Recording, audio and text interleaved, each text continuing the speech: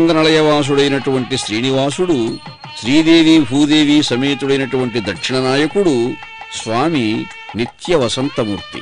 అటువంటి నిత్య వసంతమూర్తికి వసంతోత్సవం జరగడం. వలపుల సొలపుల వసంత వేళ ఇది, సెలవి నవ్వకువే చమరించి మేను అని అన్నమాచారుల వారు ఆ స్వామి వలపుల సొలపుల వసంతాలతో ప్రకాశిస్తూ ఉంటాడని ఒక సంకీర్తనలో వర్ణించాడు. ఆ వసంతములు అంటే స్వామికి పాలు, పెరుగు, కొబ్బరి నీళ్లు ఇటువంటి ద్రవ్యాలతో అభిషేకం జరగడం, ఆ తరువాత చందనము, పసుపు వంటి ద్రవ్యాలతో అభిషేకం జరగడం, ఆ మలయప్ప స్వామికి ఈ సుగంధబంధురమైనటువంటి ఈ అన్ని సంభారాలతో జరుగుతున్నటువంటి సేవ, ఈ స్నపర తిరువంజనము, ఈ అభిషేకము అన్నది ఇది వసంతాన్ని తలపింపజేస్తుంది.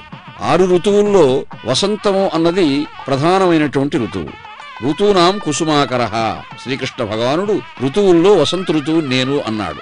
అంటూ ఈ వసంతోత్సవాన్ని స్వీకరించేవాడు కూడా ఆయనే. వసంతానికి ఆ వసంతమూర్తికి ఉన్నటువంటి అనుబంధం అది. అంటే కాలంలో సంవత్సరంలో 6 ఋతువులు ఉన్నా కానీ దేవదేవునికి మాత్రం నిత్యము వసంతమే, మిగిలిన ఋతువుల ప్రసక్తే లేదు. ఈ వసంతంలో పంచభూతాత్మక ప్రకృతి అంతా కూడా పులకించి సుగంధభరితములైనటువంటి పుష్పములతో ఎన్నో సంభారాలతో ప్రకాశిస్తూ ఉంటుంది. అణువణువు ఎక్కడ చూసినా గాని సౌందర్యం ప్రకాశిస్తూ ఉంటుంది ఈ వసంతంలో. అటువంటి వసంతానికి తానే ఆ వసంత వైభవాన్ని సంతరించే మూర్తిని, దేవదేవుణ్ణి అని నిరూపిస్తూ స్వామి వసంతోత్సవాన్ని స్వీకరిస్తారు. ఆ వసంతోత్సవంలో ఈ సేవలన్నీ కూడా దేవదేవునికి నిర్వహింపబడుతూ ఉంటాయి. ఈ వసంతోత్సవ శోభలతో అలంకరింపబడినటువంటి స్వామి పాలు, పెరుగు, తేనె, కొబ్బరి నీళ్లతోనూ, చందనము, పసుపు వంటి సుగంధ ద్రవ్యాలతోనూ సమలంకృతమైనటువంటి పాదాబ్జ ఫాలాలంకార కచావలీ మకర దివ్యత్కుండలంచన్ముఖ, పాదాబ్జముల నుండి శీర్షము వరకు ఈ సమస్తాలంకార సంశోభితమైనటువంటి ఈ అంగాంగములన్నీ కూడా ఈ సుగంధ ద్రవ్యములతో దిగ్ధములై మనకు మనోజ్ఞంగా ప్రకాశిస్తాయి. కాబట్టి ఆయా ద్రవ్యాలను స్వామికి ప్రోక్షణం చేస్తున్నప్పుడు, స్నపనం చేస్తున్నప్పుడు, ఆ స్వామి స్నిగ్ధుడవుతూ ఉన్న సమయంలో మనం తిలకించడం అంటే ఆ స్వామి విన్యాస విలాసాలని, ఆ విలాస పురుషుని, ఆ వసంతమూర్తిని ఆ విధంగా సేవించడం ఒక మధురానుభూతి. ఈ విధంగా స్నపనం అందుకున్న తరువాత స్వామికి తులసిమాలలతో అలంకరిస్తారు. తులసి దేవదేవునికి అత్యంత ప్రీతిపాత్రమైనటువంటి నాయిక, తులసి దళము.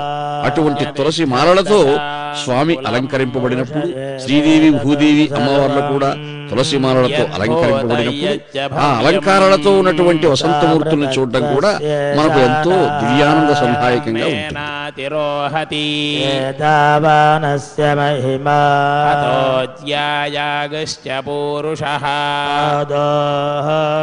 విశ్వభూతాని త్రిపాదస్యామృతం దివి త్రిపాదోర్ధముదైత్పురుషః పాదోస్యేహ భవాత్ పునః విశ్వన్వ్యక్రామద్ శాసనానశనే అభి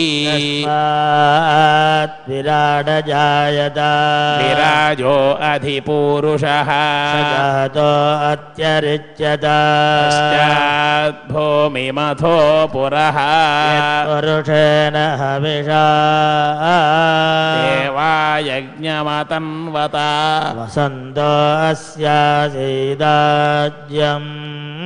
గ్రీష్మయుధ్మశరద్ధవిః సప్తాస్యాసన్ పరిధయః సప్త సమిధః కృతాః దేవాయజ్ఞంతన్ వాహనాః అబద్ధన్ పురుషం పశుం యజ్ఞం బర్హిషి ప్రోక్షన్ పురుషం జాతమగ్రతః తేన దేవా అయజంత సాధ్యా ఋషయశ్చ ఏ తస్మాద్యజ్ఞా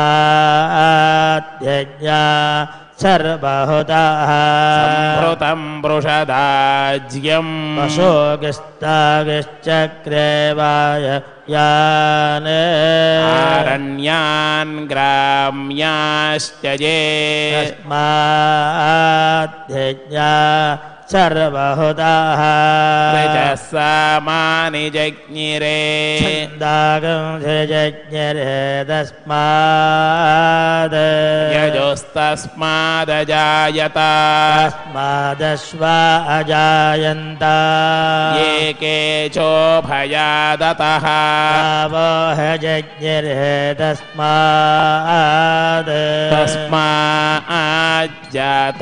अजावयः यत्पुरुषं यदधोः अतिधाव्यकल्पयन् भङ्गिमस्य गौ बाहो गावोरूपादा उच्येते ब्राह्मणो अस्य मुखमासीत् बाहो राजन्यः कृतः रोददस्य यद्वैत्याः पथ्यागोषोत्र अजायत चन्द्रमा मनसो जाताः चक्षुः सूर्यो अजायत मुखादिन्द्रश्चाग्निजा प्राणात् वायुरजायत ताभ्या आसीदन्तरिक्षम् शीर्ष्णोद्यौ समवर्तत तद्भ्यां भूमिर्दिश श्रोत्राद्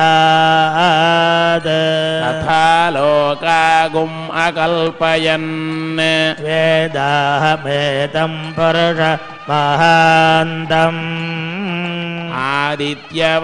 आदित्यवर्णन्तमसस्तु पारे सर्वाणि रूपाणि विचित्य धीराः नामानि कृत्वाभिवदन् यदास्ते धाता पुरस्ताद्यमुदा जहारा चक्रः प्रविद्वान् प्रदिशश्च तस्रः तमेवं विद्वानमृत इह भवति नान्यः पन्था अयनाय विद्यते यज्ञेन यज्ञमयजन्त देवाः तानि धर्माणि प्रथमान्यासन् देहनाकं महिमान सजन्ते यत्र पूर्वे साध्याः सन्ति देवाः अभ्यः सम्भोद पृथिव्यैरसाच्च विश्वकर्मणः समवर्तताधि तस्य त्वष्टा विदध द्रोपमेदि तत्पुरुषस्य विश्वमाजानमग्रे वेदाहमेतं पुरुष महान्तम् आदित्यवर्णन्तमसः परस्तात् तमेवं विद्वानमृत इह भवति नान्यः पन्था विद्यते यनाय प्रजापतिश्चरति गर्भे अन्तः अजायमानो बहुधा विजायते यस्य धीराः परिजानति योनिम् मरीचीनां पदमिच्छन्ति वेधसः यो देवेभ्यातपति यो देवानां पुरोहितः पूर्वः यो देवेभ्यो जातः नमो रुचाय ब्राह्मये ऋजं ब्राह्मञ्जनयन्तः देवा अग्रे तदब्रुवन् यस्त्वैवं ब्राह्मणो विद्यात् तस्य देवा असन्वशे श्च लक्ष्मीश्च पत्न्यौ अहोरात्रे पार्श्वे नक्षत्राणि रूपम् अश्विनौ व्यात्तम् इष्टं मनिषाणा अमुं मनिषाणा सर्वं मनिषाणा ॐ सहस्रशीरुषं देवं विश्वाक्षं विश्वशम्भुवम् विश्वन्नारायणं देवमक्षरं परमं प्रभुं विश्वतः परमन्नित्यं विश्वन्नारायणगो हरिं विश्वमेवेदं पुरुष तद्विश्वमुपजीवति पतिं विश्वस्यात्मेश्वरगो शाश्वतगो शिवमच्युतं नारायणं महायेयं विश्वमानं परायणं नारायण परं ब्रह्म तत्त्वन्नारायणः परः नारायण परो ज्योतिरात्मा नारायणः परः यच्च किञ्चिज्जगत्यस्मिन् दृश्यते श्रूयतेऽपि वा अन्तर्बहिश्च तत्सर्वं व्याप्य नारायण स्थितः अनन्तमव्ययं कविगो समुद्रेऽन्तं विश्वशम्भुवम् पद्मकोशप्रदेकादग हृदयन्त्या यथोमुखम् अधो निष्ट्यावितस्यान्तु नाभ्यामुपरि तिष्ठति हृदयन्दद्विजानेया विश्वस्यायतनं महत् अन्ततगो शिलाभिस्त्वलम्बत्याकोशसन्निभम् तस्यान्ते सुचिरगं सूक्ष्मन्तस्मिन् सर्वं प्रतिष्ठितम् तस्य मध्ये महानग्निर्विश्वार्चिर्विश्वतो मुखः सोऽग्रभग्विभज तिष्ठन्नाहारमजर कविः सन्तापयति त्वं देहमापातदलमस्तकम् तस्य मध्ये वह्निशिखा अनियो व्यवस्थितः नीलतो यदमध्यस्था विद्युल्लेखेव भास्वरा रशोकव तन्वी पीताभा तनोपमा तस्या शिखायामत्ये परमात्मा व्यवस्थितः ब्रह्मा शशिभ सेन्द्र स्वक्षर परम स्वराट कृतगो सत्यं परं ब्रह्म पुरुषं कृष्णपिङ्गलम् ऊर्ध्वरेतं विरूपाक्षं विश्वरूपाय वै नमः ॐ नारायणाय विद्महे वासुदेवाय धीमहि तन्नो विष्णुः प्रचोदयात्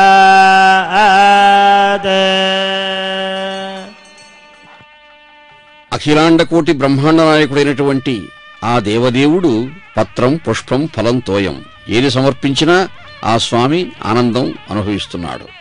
అలా మనం సమర్పించే పత్రాలలో ఆ దేవదేవునికి ప్రీతిపాత్రమైనటువంటి పత్రము తులసీ దళము. శ్రీకృష్ణావతార సందర్భంలో ఎన్నో కనకరాశులు ధనకనక వస్తువులు కూడా దేవదేవుని యొక్క బరువును తోచలేకుండా పోయినప్పుడు రుక్మిణీదేవి సమర్పించినటువంటి ఒక తులసి దళంతో విరాణ్మూర్తిమంతమైనటువంటి ఆ స్వామి యొక్క ఆ సర్వాంగీణమైన వైభవం అంతా కూడా తోచబడింది. మహదహంకార తన్మాత్ర సంయుక్తుడై చారు షోడశకళా సహితుడగుచు పంచమహాభూత భాసితుండై శుద్ధసత్తుడై సర్వాతిశాయియగుచు చరణోరు భుజముఖ శ్రవణాక్షి నాసా శిరములు నానా సహస్రములు వెలుగా అటువంటి విరాణ్మూర్తి కూడా తులసీదళానికి తూగాడు. అటువంటి తులసీదళములు అనంతములుగా అసంఖ్యాకములుగా మాలగా కూర్చబడి ఆ దేవదేవుని అలంకరించినప్పుడు ఆ స్వామి ఎంత ఆనందాన్ని పొందుతాడో కదా. అటువంటి ఆనందాన్ని అనుభవిస్తూ ఉన్న స్వామిని, నాయికలతో కూడి ఉన్నటువంటి స్వామిని చూస్తూ ఆ దేవదేవుడు మనకు కూడా ఆ ఆనందాన్ని ప్రసాదిస్తాడు. ఈ తులసీమాలలు సమర్పించడంతో పాటు సహస్రధారా పాత్ర, సహస్ర రంధ్రపూర్వకమైనటువంటి ఆ పాత్ర నుంచి వర్షం కురిసినట్టుగా వర్షములు చినికినట్లుగా ఆ చినుకులు పడుతూ ఉన్నట్లుగా స్వామివారు తడుస్తూ ఉంటారు, అభిషేకాన్ని పొందుతూ ఉంటారు, పరిప్లుతం అవుతూ ఉంటారు. ఆ సహస్రధారలతో అభిషేకింపబడే ఆ స్వామిని ఆ స్నపన తిరువంజన సేవలో మనం చూస్తూ ఉన్నామంటే ఆ సహస్రధారలు, సహస్రం అంటే ఒక 1000 కాదు, అనంతములు అనంతములు. ఆ స్వామి అనంతములైనటువంటి కృపా ప్రవాహధారలతో భక్తలోకాన్ని అభిషేకిస్తాడు అని ఇందులో ఉన్నటువంటి భావన. స్వామి అభిషేక సేవలో ఆ స్నపన తిరువంజనంలో సహస్రధారాపాత్ర సముద్భవమైనటువంటి వర్షసేచనల వంటి ధారలు మనం చూస్తూ ఉన్నామంటే దేవదేవుని యొక్క నేత్రారవిందముల నుండి ఆనంద మకరంద ధారలు, కృపా ప్రవాహ ధారలు ప్రవహించి ప్రవహించి భక్తలోకాన్ని తడిపేస్తూ ఉన్నాయి. భక్తులు ఆ ఆనందధారలు మునిగిపోతూ ఉన్నారు. అలా అనుగ్రహిస్తున్నాడని ఈ స్నపన తిరువంజనం యొక్క సహస్రధారాపాత్ర సేవనాలో ఉన్నటువంటి ఆనందము నేపథ్యము ఇది. అటువంటి వైభవాన్ని మనం చూడగలుగుతూ ఉన్నాం.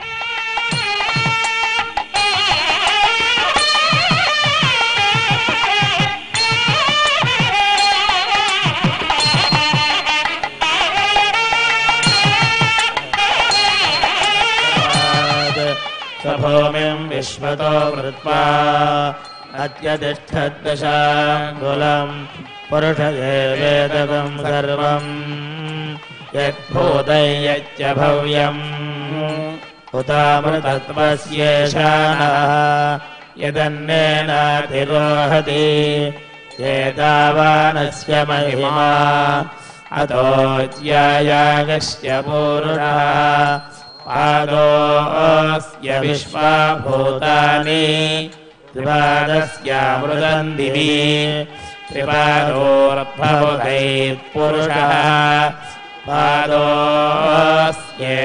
భవాత్ పునః తతో విశ్వం వ్యక్రామత్ పర్యాప్త్యా అనంతరాయాయ సర్వస్తోమోతిరాత్రముత్తమమహర్భవతి సర్వస్యాప్త్యై సర్వత్యజిత్యై సర్వమేవ తేన ప్నోతి సర్వం జయతి. హరి ఓం.